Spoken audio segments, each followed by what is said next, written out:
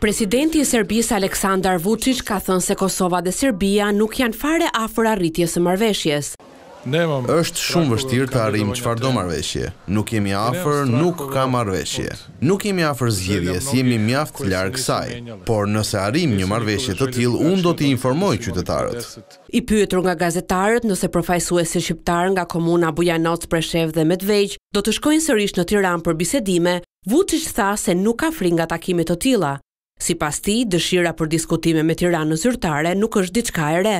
Le t'i presim rezultatet dhe kështu mund të shohim se kush ka fituar e kush ka humbur. Në marrëveshjen eventuale me shqiptarët duhet ta dimë që të gjithë do të humbin nga pak. Presidenti serb konfirmoi ndërkohë se u takohet së shpejti me presidentin e Kosovës Thaçi si dhe me kryeministrin Rama.